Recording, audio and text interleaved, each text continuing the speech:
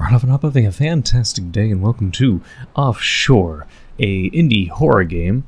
And as the game store page puts it, you're an offshore technician for wind turbines, but this day a routine check takes an unusual turn. And it is a short story meant to be played in one session. Don't know how long it is, but I'll assume 10-20 minutes, but we'll see. Looked interesting. We're just going to get into it. And of course, you check out my pinned comment down below, check out my Discord server and join if you wish. If you enjoy friendly communities and all the just friendly people, things like that, you should check it out. But either way,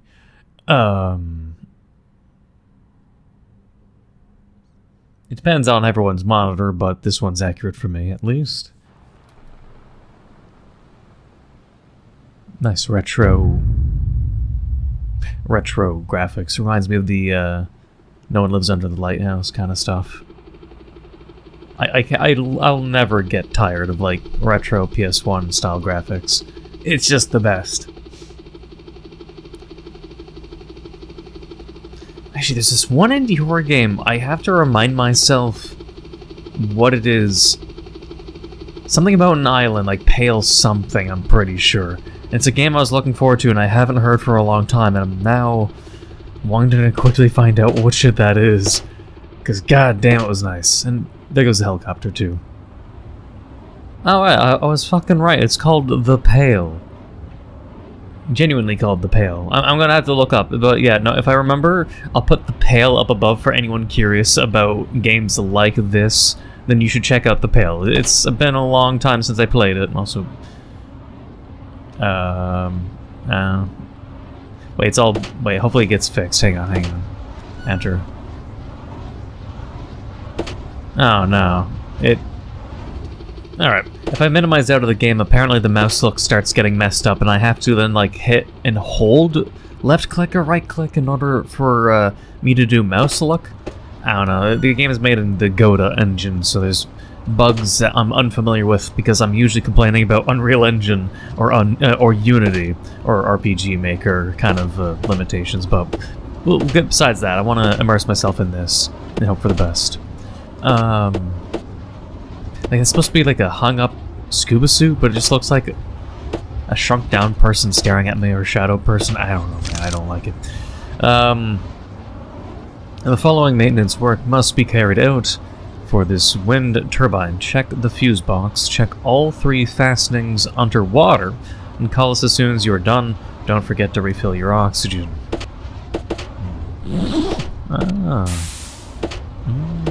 Yes. The fuses look alright.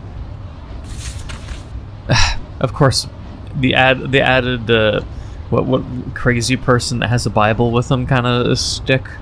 Yet God, my King, is from old, working salvation in the midst of the earth.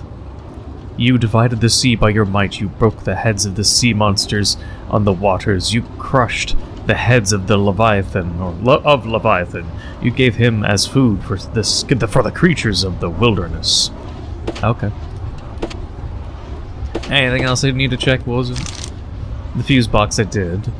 The fastenings underwater, which we're about to do, I guess. Yeah. Let's do it and see what kind of spooky things can happen. I don't know why there'd be a Bible entry or whatever on a wind turbine of all places, but I don't know. Ooh.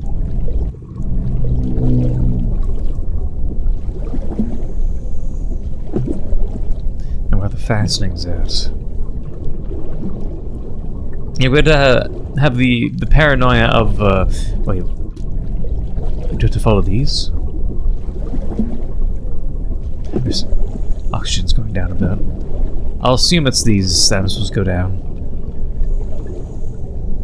But do I have enough oxygen to go there and back? Probably not do all 3, if I'm even doing this right.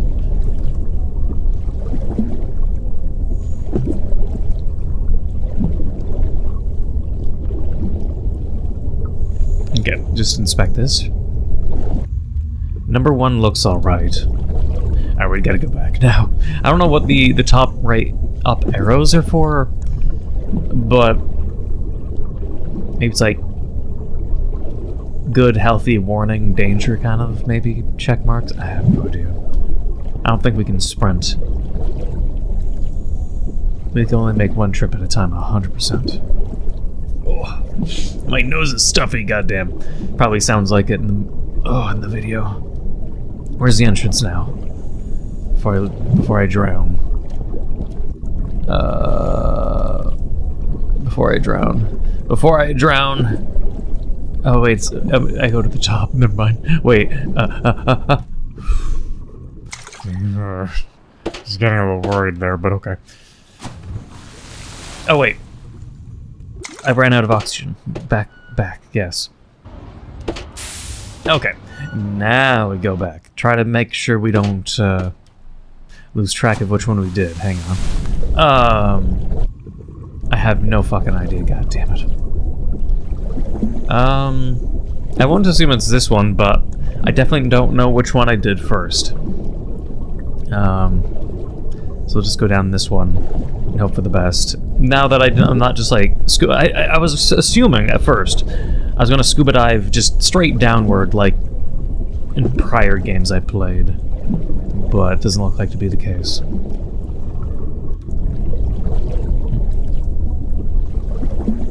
And also, nothing's happened yet, so I'm a little concerned.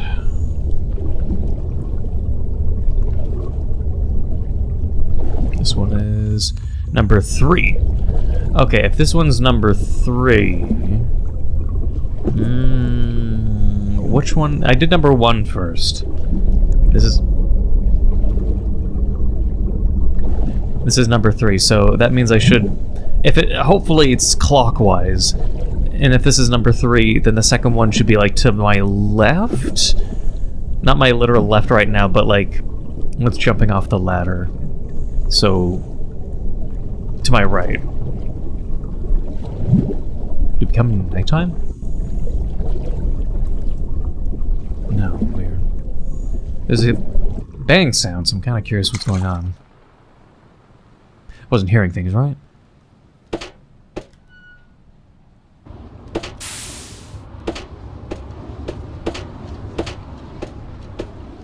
Alright, well, whatever.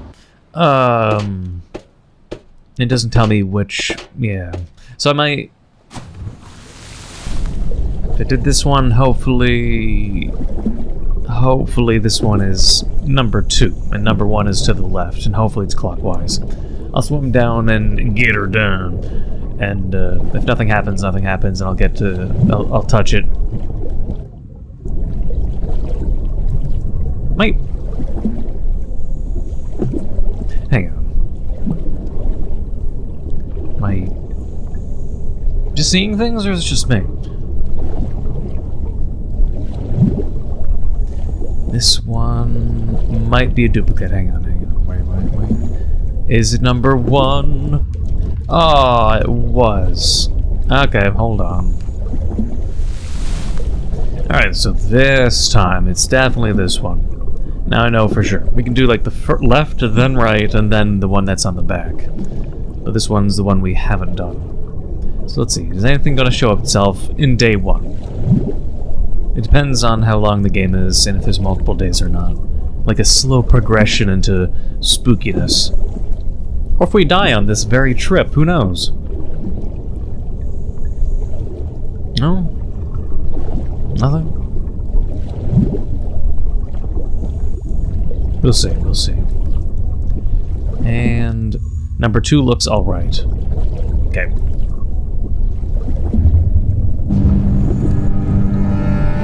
Oh, that's a big fish. That's a real big fish. Wait. So I did see something. Wait. Oh god. I wasn't seeing things. There was like movement in the water. I don't know if it can kill me, but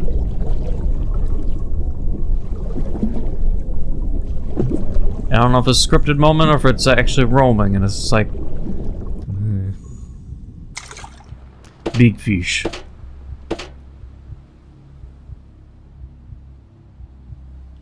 Can hear the character's heartbeat.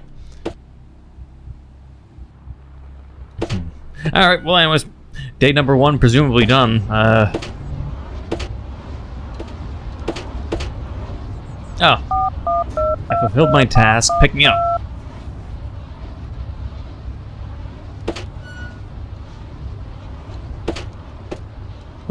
Oh, never mind. I thought I was like, wait, something drop?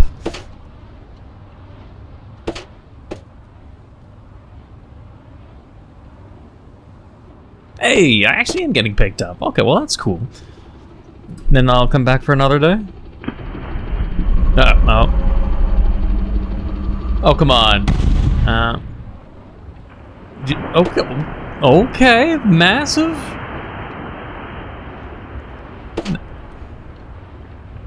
I'm gonna need another helicopter. And not to fly so low, depending on... Thanks for playing. Oh, okay, well, that was shorter than expected. So it was definitely a short indie horror game, probably made in a week or something like that. The Underwater Horror Gem, and... Let's see, how long did they have to make this?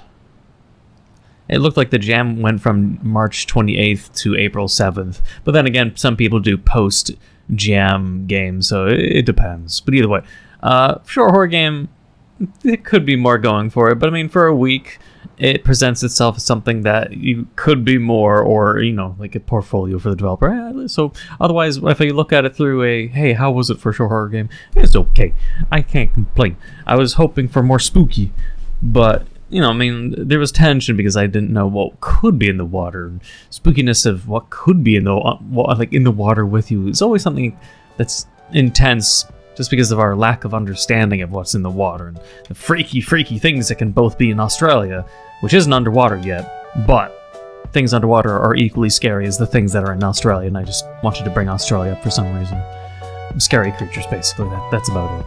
But either way, I hope you enjoyed. If you did, please leave a like, comment, and hit that subscribe button to become a full subscriber. Hit the notification down below for updates about videos. Thank you for watching. Until the next time.